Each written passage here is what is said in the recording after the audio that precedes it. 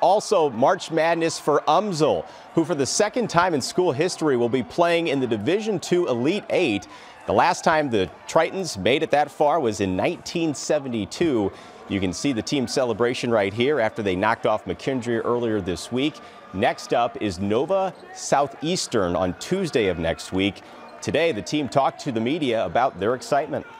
I'm happy for this team, happy for the guys that, they're putting their picture on a wall here, going to the tournament and going to the Elite Eight, and I think that's really important. So that's something you dream about as a kid, to go to the Elite Eight, to make history and to be in the history books.